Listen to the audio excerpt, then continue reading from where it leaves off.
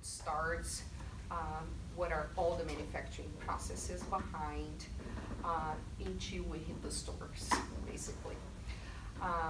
Identifying markets, the segments of markets, the different segments of your specific target market. So I was telling guys, you guys are just arrived. My name is Marina, and I come from a footwear industry. And I will be helping you guys to understand the process of product development. So tell me, groups here, how many are you guys? I've heard there are 5 or 6. I know very little about you guys, so I'd like to hear what the ideas are, what the products are, so please. Hi, my name is Eli. This is Aaron Bergman. We're part of Team HeartWatch. We're working on a sensor package prototype that will allow firefighters to, or commanders on the scene to predict risk factors for sudden cardiac death in firefighters, which is the most common cause of death in firefighters under 40 years old.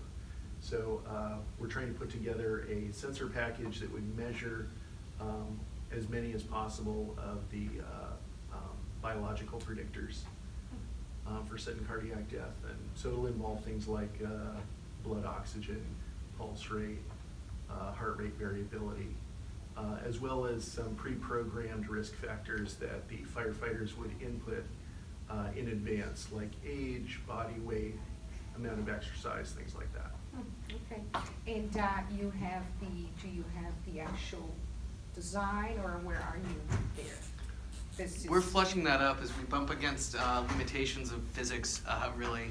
And so we've had about 3 different iterations of design. At this point, we're thinking it would be some sort of external monitoring system that then transmits through UHF radio bands. Hopefully tapping into the bands that the departments are already using. Okay. So that's kind of where we're at now, but it might change next week as we. Okay. So making use of something that's already existent. Yes. Okay, Yes. and adapting to what it is. What was my job from the beginning of the concept all the way until we launched the product,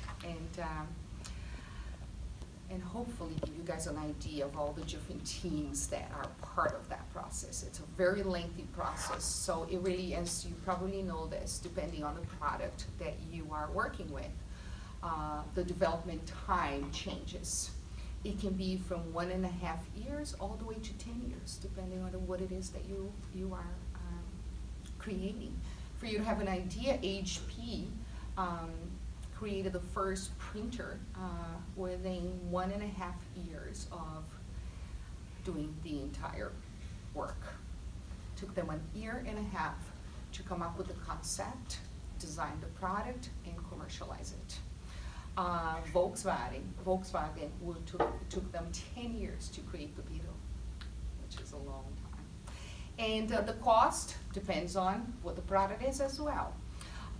For the shoe industry, from that perspective, we would start the concept of a line in the beginning of the year for the next year season. So beginning of the year, I would be doing spring to that. Let's bring it into today's world.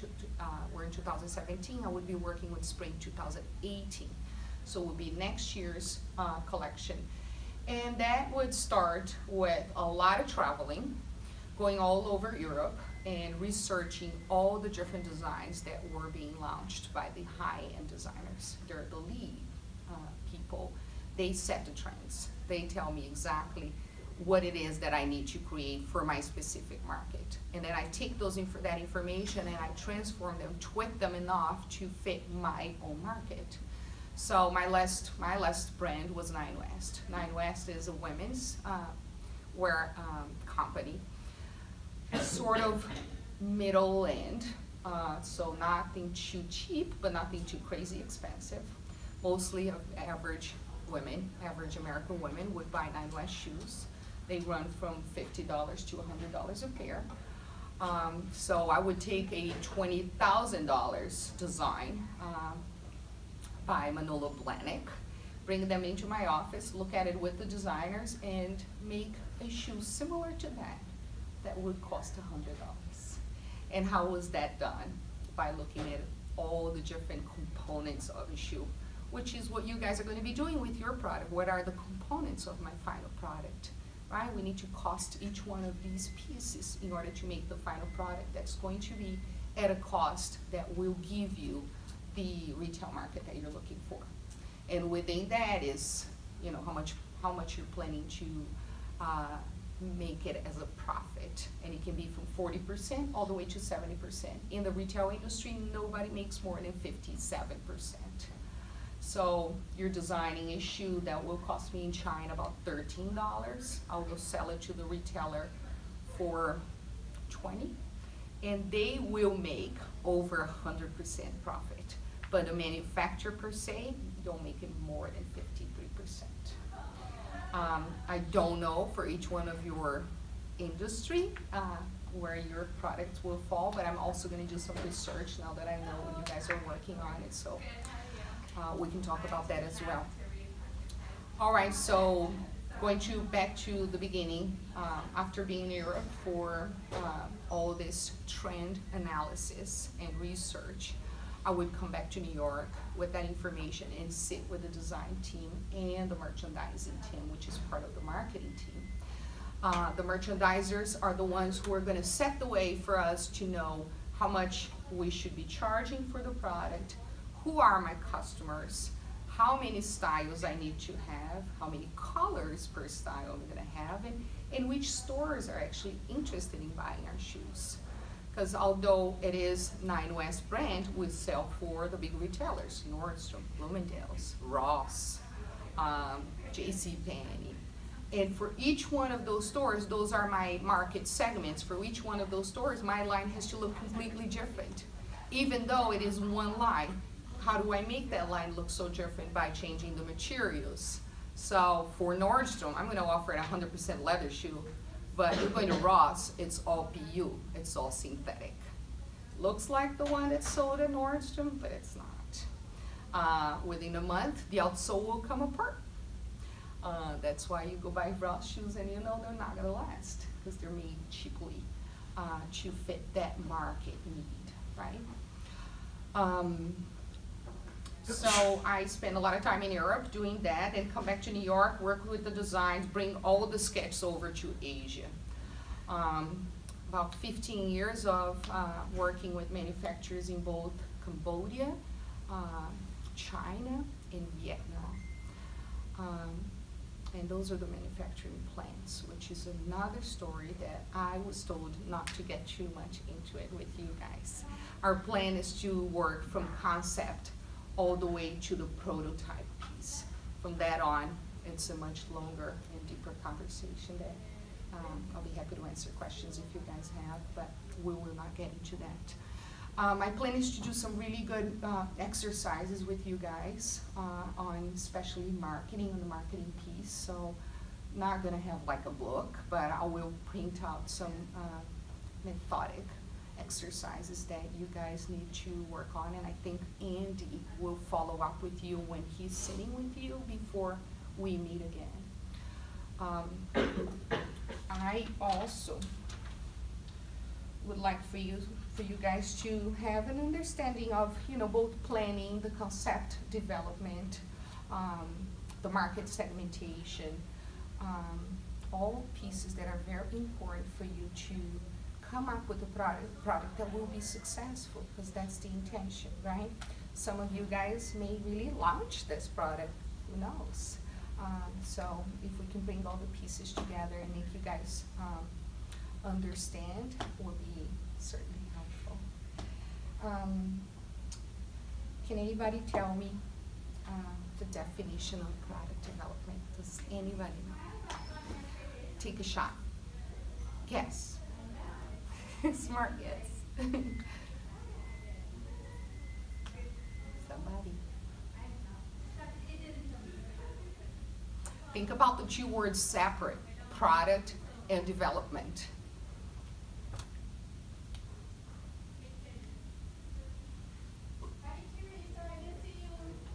Go. The creation of something of value. In a good direction. Anybody else? I imagine there's a piece of it that involves soliciting feedback and incorporating feedback and adjusting based on feedback of some kind. Feedback from Either from our consultants or the literal thing the itself. firm per se? Yeah, yeah. Okay, what about your customers? Do you think they're involved in that as well? I hope so. Okay, so we do understand how important it is, the marketing piece, right, to the creation of a successful product. Okay, okay, so that's basically, that's it. Product development is it's the process of developing a product that is successful enough based on research and identification of your market's needs. Make sense? Level design.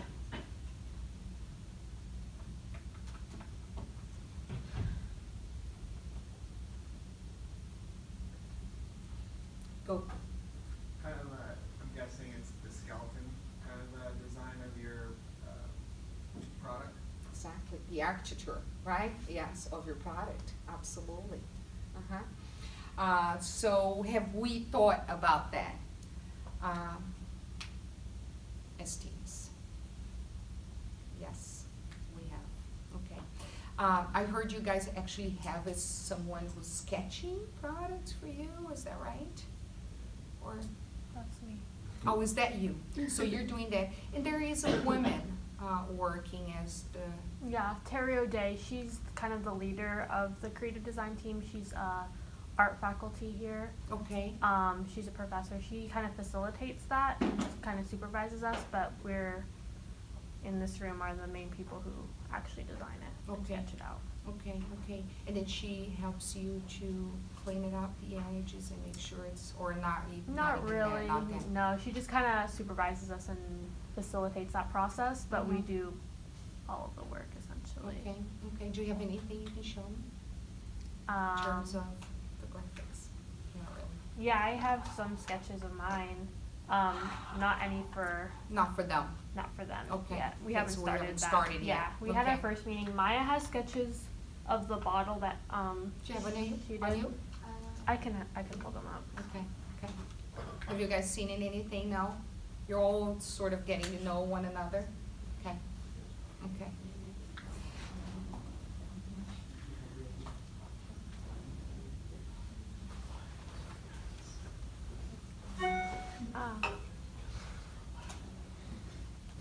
Just curious.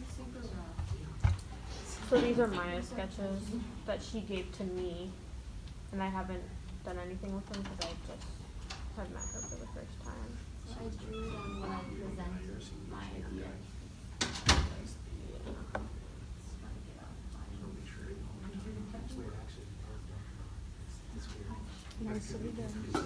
Not bad, is it? For first sketch, and you're gonna trace it over and put it on Illustrator? Yeah. Is that the plan? I was gonna trace it over and work with it and do some 3D manipulations with it with Eric, who's the prototyper. Okay. So Nice. Eric is the prototyper, it's him. no, he left. He left, he just Yeah. left, okay, okay. Awesome. But yeah, I can trace these and put them in the Illustrator. All right, so do you guys have any questions? Do you, we're going to wrap it up, so I wanted to do it as an introduction today. And then come back next week with some applicable exercises for you guys to work on. We'll have a little homework on a weekly basis, but nothing that will take a lot of time. We'll do them, mostly of them together. We'll start it together next week, at least putting out the layout of those exercises and where you're gonna go to find the information. And then the following week, you will bring it back what your findings are, and then we'll discuss them, okay? To make them applicable to each one of your teams separately. Does that make sense? Okay. Does anybody have any questions? No? You're gonna learn a lot about shoes. Maybe I'll win somebody over into the shoe Oh, industry. I'm already That there. would be I'm it. very Oh, much you're already there. Yes. Okay, awesome. So, That's my life goal is Oh. to be a shoe designer? Yes. Wow, how about that? Okay, Yeah. awesome. I will just tell you guys how my life in the shoe industry started. I went to FIT for my undergraduate studies, not design. My background is textiles. I went there for textile design. I left FIT and went to a job interview to be a foot model for Tommy Hilfiger. For you to be a foot model, as a woman, you need to be a perfect size 6. If you are a guy, you need to be a perfect size 11 or 9, depending on the brand. Women, you gotta be a 6. So I go in there, they measure my feet. My right foot is perfect. My left is about a quarter of an inch bigger. He tells me, you can be a foot model, you don't have perfect feet. That's Tommy Hilfiger, literally. This is 20 years ago. We chatted a little bit. My English was horrible then. He said, but I really like your personality. Do you want to come back and interview for a product development position I have, an assistant product development position? I said, I know nothing about shoes. He said, you come in and I'll teach you everything. So I go back in the next day. He hires me on the spot. The following week, he sends me over to China, mainland China, which is like another world. You go to Hong Kong and you take a car and you drive about 4 hours into the country. And I spent 10 months there in China learning everything about shoes. Getting up in the morning, going to the manufacturing plants and spending time in the sample rooms, learning how to stitch shoes and what are the components and all the materials that made them and the leather, a lot of leather knowledge came out of that. I came home 10 months later and I led the design team right there for 7 years. So I called Tom Hilfiger my mentor. I sent him a note twice a year on his birthday and for Christmas. He's not a very nice man, but knows a lot about shoes and branding. You know, he became a name. 7 years into working with him, I was offered a position to work for Nine West as the head designer for the women's casual piece of the collection. So in shoes, just like in any other product, there are different segments, and shoes are a very broad concept. Within shoes, I can make sandals, I can make heels, I can make boots, I can make flip-flops, and those are the different segments within the product design category, right? So that's very important also for us to be looking at it when we're thinking of a product. Do we fall within one category, or is it big enough that a branch is, or it's broad enough to encompass everything else within that product line, right? Because we may come up with one product and decide, you know, having it's almost like a sub-style of that product that you're going to be creating. Okay, I don't think I have enough money to create and launch a product that's going to cost me $100, but I can make a cheaper version for $70, and we'll hit a different market, right? Different target market, but they're out there, and we're going to find out that by doing a lot of the research, which is very, very critical to conceptualizing what this line will look like, whether it's one product or it should have 2 or 3, just to have it a more of an option to the final consumer, which is sometimes it's what you need to do when you're launching a product, because you don't have the funds, you don't have the manufacturing capability of producing that one product that's going to cost $100, but you can find somebody to make it something that's going to cost $20, you know? So like now, I am thinking of designing a very small shoe line here in Portland. And what are the people who will be buying my shoe? Do they want to spend $150 and buy a 100% leather shoe? Unlikely. If I was in New York, easily. But here in Portland, people may be willing to pay $50, $60. So I would have one shoe that is $100 and another one that is a $60. And they will be part of one collection, but they are just differentiations of my final product. Make sense? Okay. So I'm looking forward to being with all of you. I'm gonna send an email out later today, so you guys have my information, and also a little outline of what this very first exercise that we're gonna do together next week, so you can take a look at it, but you don't have to do anything on it, just bring it with you, and we're gonna work on it together next week, okay? Thank you very much. Thank you.